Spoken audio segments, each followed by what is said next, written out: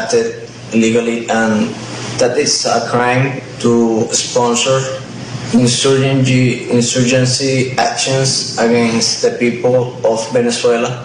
I understand that's what you're saying, yes. I understand that's what you're saying, yes. Would your company look to take the airport, or will he go to another objective once they took Caracas? As far as I know, Luke and I were to be at the airport to bring in more. Are there other American soldiers advising these groups? Not that I'm aware of, no. Why do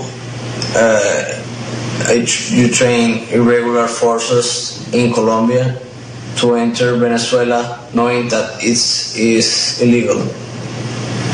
I know that it's illegal now. Before it was a different understanding for me. Being in the Alta Guajira, could you see a man in a wheelchair? Yes. Do you talk with him?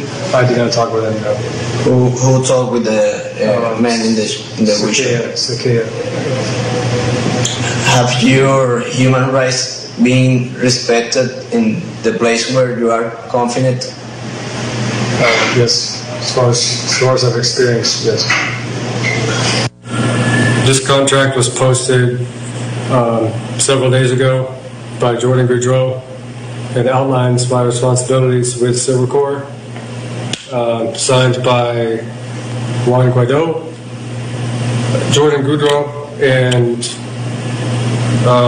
Juan Rendon.